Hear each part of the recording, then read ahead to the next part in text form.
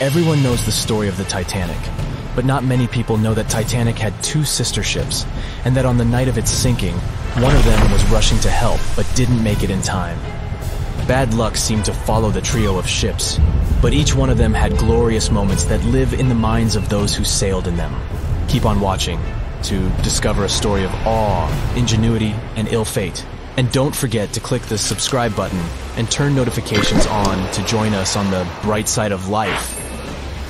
You know how the iceberg hit the Titanic, how the band played to the end, and how the whole tragedy unfolded, but before it happened, it would have seemed an impossibility for such a ship to meet the end it did.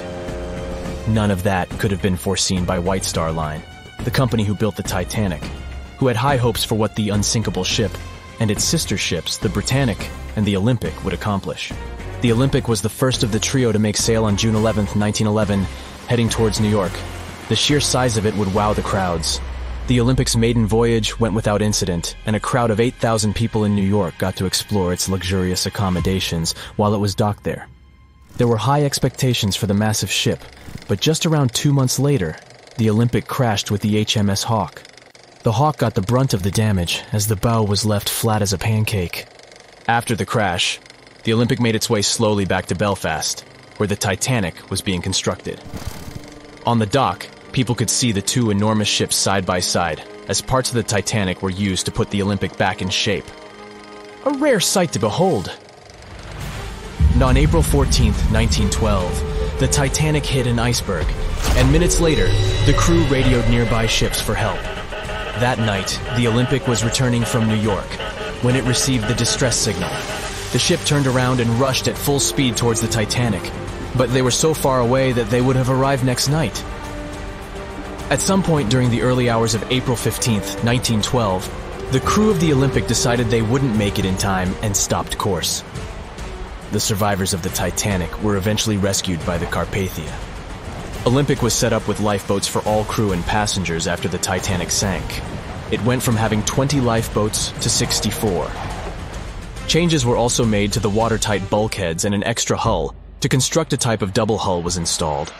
It was determined that a double hull would have kept the Titanic from sinking. For several years, Olympic was used in the war effort against Germany. Throughout the years, Olympic carried over 200,000 passengers, which included thousands of Americans fleeing from Europe and troops battling during World War I. One of the most significant moments for this ship was when it struck a German submarine and sank it. It was discovered that the submarine was preparing to fire a torpedo on the Olympic before Olympic rammed it. The Olympic ended up sailing the seas for 3 decades, which earned her the nickname of the Old Reliable, despite some previous accidents. It went on to help the survivors on the HMS Audacious when it was sinking, and do what it couldn't for its sister, Titanic. Eventually, bad luck caught up with the Olympic. The ship crashed with the Nantucket Lightship, and the crash signaled the beginning of the end. Beaten up, and after years of service, the Olympic was demolished and scrapped for parts. The Old Reliable saw many years of service and thousands of passengers, but the Britannic's journey was shorter-lived. When the Titanic sank, White Star Line was faced with a problem, since they already had another enormous ship in the works. White Star Line began construction on the HMHS Britannic on November 30, 1911, around 4 months before the Titanic sank. Although the Britannic was the youngest of the trio of ships, having been constructed last, it was also the biggest. They intended to name it Gigantic, but after the Titanic's disaster, they changed the name to Britannic, since they considered it to be a lucky name. With the Titanic sinking, the White Star Line underwent rigorous investigation, and many changes were made to the Britannic's design. The Britannic looked very similar to the Titanic, and it had what was at the time the largest marine turbine in the world, able to reach faster speeds than the Olympic. With Titanic's fate fresh in their minds, everything possible was done to ensure the safety of this newer ship. The Britannic was eventually launched on February 26, 1914, almost 2 years after Titanic met its end. After the Titanic's disaster, the White Star Line wanted the Britannic to redeem their name. The Britannic was on its way to becoming a successful ship. It transported passengers for over a year and a half when the British government requisitioned it and turned it into a hospital ship during the beginning of World War I. The ship became an even more impressive sight to look at. It was painted all white, with enormous red crosses on its side to indicate it was a hospital ship. One of the ship's surgeons, Dr. J.T.H. Beaumont, thought of it as the most wonderful hospital ship that ever sailed the seas. It could treat as many as 3,309 patients at once. This is how the Britannic became His Majesty's Hospital Ship, or HMHS Britannic. Though the sight of this magnificent ship must have put a smile on a wounded soldier's face or two, the Britannic didn't operate for long. Just a year after it was turned into a hospital ship, the Britannic was making its way through the Aegean Sea to pick up wounded soldiers, when it was struck by a loud explosion.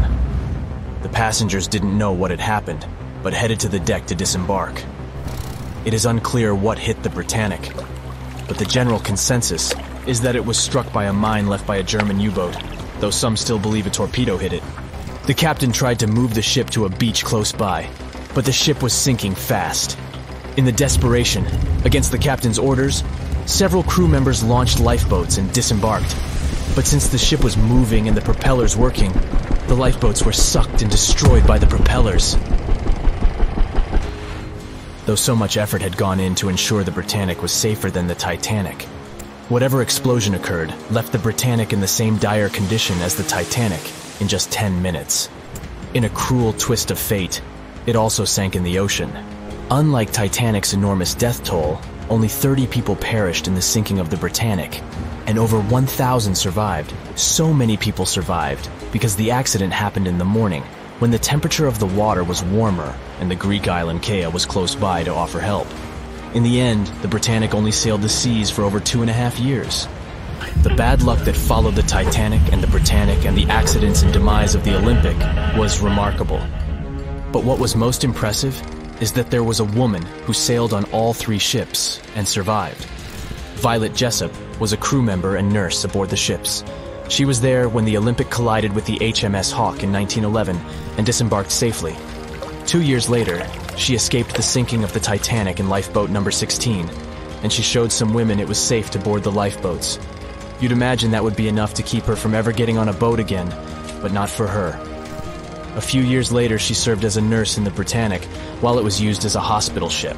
When the explosion occurred, Violet jumped overboard, was pulled under by the water, and hit her head on the keel but survived. Can you imagine her experience? She must have had nerves of steel. All in all, the trio of ships saw journeys of triumph and tragedy.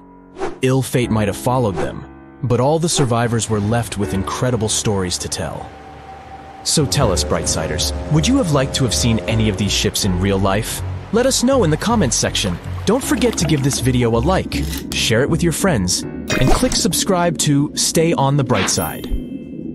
That's it for today. So hey, if you pacified your curiosity, then give the video a like and share it with your friends. Or if you want more, just click on these videos and stay on the bright side.